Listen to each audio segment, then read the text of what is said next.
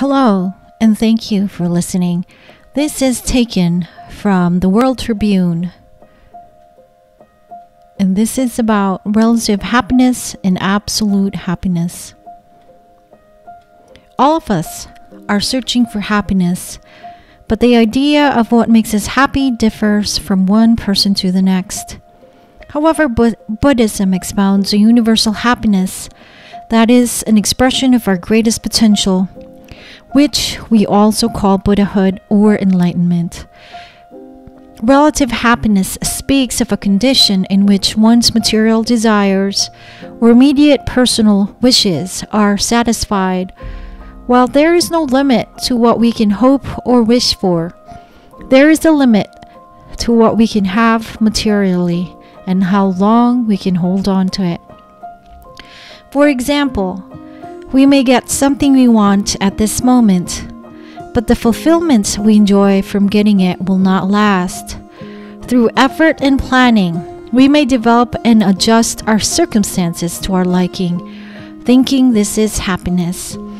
But should those circumstances change or disappear, so will our happiness. Such happiness is called relative happiness. It only exists in relation to external factors.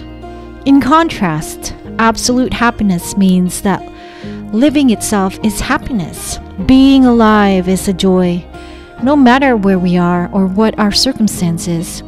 It is a life condition in which happiness wells forth from within. It is called absolute because it is not influenced by external conditions. Attaining Buddhahood means developing absolute happiness. Beyond the troubles of just getting by in life, we often face unexpected problems. True happiness is not dependent on whether we have problems, but how we perceive and deal with them. To cite an analogy, a person of little strength and experience who encounters a steep mountain path will view it as a daunting obstacle. But an experienced hiker can confidently ascend a steep trail even while carrying a heavy backpack, enjoying the view along the way. Similarly, one who is established a life condition of absolute happiness can resolutely face any difficulty.